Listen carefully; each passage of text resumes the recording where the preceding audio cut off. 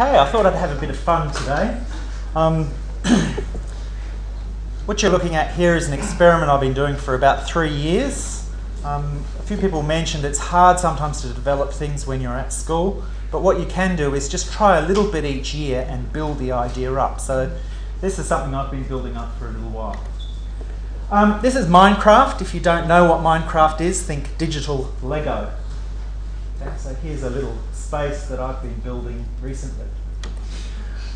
20 million copies of this game. It's incredibly popular. For about $25 you get unlimited gameplay for years of excitement.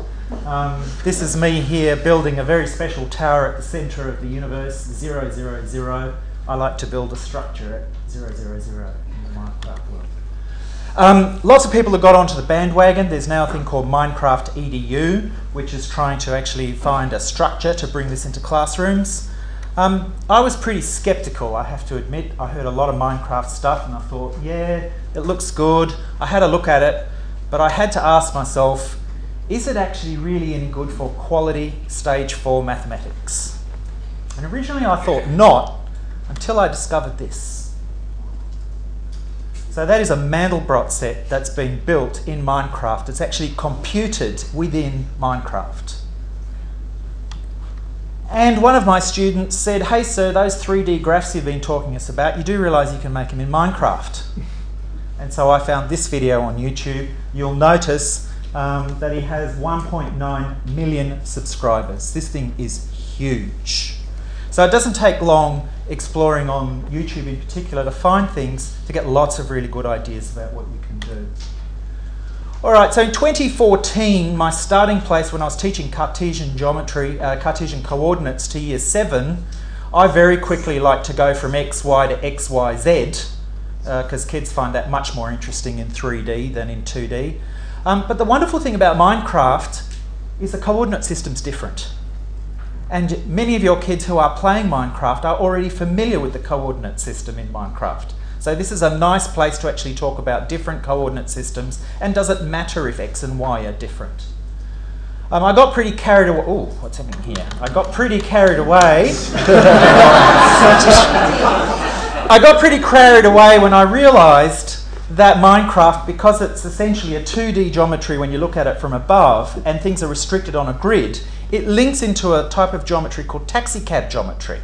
Something I would recommend you look up. And I actually exploited this to build a question in a year 7 assessment task where they had to look, that's a circle at the top by the way, that's what a circle looks like in taxicab geometry. And the end result of the question was to discover that in taxicab world pi is equal to 4. The net consequence I had of putting this in an assessment task is kids went, the principal came up to me a day later and said, I love what you did in your assessment task. The kids came to me and said, I never want to play Minecraft again. And I thought, oh, maybe I've done this the wrong way. Okay, so in an enrichment topic at the end of year 7 in 2015, where I wanted the kids to explore fractals, I myself spent about 2 weeks building Menga sponges in Minecraft, and the kids found this stuff really interesting. So there's some very rich opportunities to explore fractals in this world. But the most fun I've had has actually been this year. We teach a unit on sets and Venn diagrams and some logic in there. With an electronics background, I like to take it into this place because it's about, now we have a talk about calculators. What are calculators? How do they actually work? Well, this abstract stuff we're doing is what powers your calculator. Well, it turns out, and so we do a bit of binary and we do some of this stuff, it turns out this is what you would do in a non-Minecraft way. You would use something like this to start building these machines. But in Minecraft, you can do logic circuits. And so this slide shot here is actually from one of my students this year, who's built, I think that's an AND gate they've built there, and they've built a sequence of other gates. Here's one boy's homework. He's built every single different logic gate at the bottom there. And one of my students, you can see his picture there down in the corner, spent about 4 hours making videos for the rest of the class how to build each of these gates. So he's built like a 3 or 4 minute video on every gate, how it's built and how it operates. So the kids are absolutely, really having a wonderful time with it. So where else could you go? One thing I love, it's quite an OCD type activity. You can farm for things. So you can farm for chickens, farm for cows and so on. There are different strategies to do it. You can feed them, you can breed them. And there's some very complex modelling that I think can be done with this as to what the optimum strategies are for doing it. And I think that could actually be a Year 9 or Year 10 activity. The biomes, or the way the areas are set up, this represents like forests and deserts and ice areas. They're all generated by a random number generator. It starts off with a seed, and there's some very complex mathematics to work out how to generate these biomes. And that's something that I want to explore later. I think it's a Year 9 or 10 project, how these generators actually work.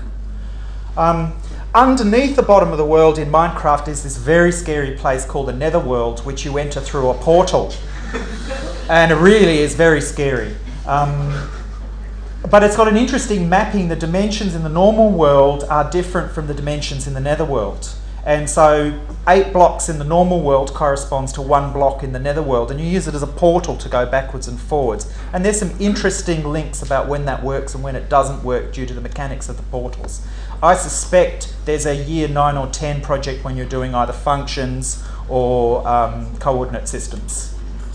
Okay, what do the students think? The students get very, very, very excited. Many are surprised how much maths is in their favourite game. The biggest problem you'll have is they like it too much. Yeah? They will end up doing nothing but their maths homework. Reactions from parents. It does take a bit of convincing that it's quality learning because they know it's a game, but they will be very impressed how much work the kids are doing.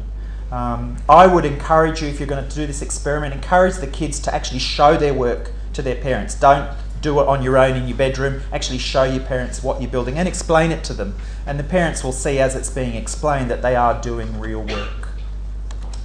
Some practicalities. I'm lucky at my school. We've got the infrastructure of laptops, Wi-Fi and Edmodo already in place. That makes a big difference. Definitely encourage students to produce tangible output, otherwise they'll just play. You want to see what they've built. You want them to take snapshots, make a poster, do something with it.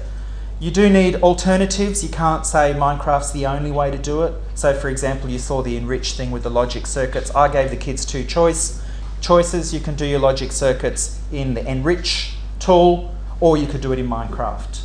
I'm not quite at using Minecraft EDU stage. I'm not quite ready to do that, so we're just doing do it yourself for the kids. If you want to do it, if you want to bring this into your class, you're going to need to spend a little bit of time exploring it. It'll cost you $25 to start up, and your students will love teaching you. So the question is, can we leverage Minecraft for high quality stage 4 outcomes? I actually think there's stage 6 outcomes that can be covered in Minecraft. So play and have fun, I would encourage you.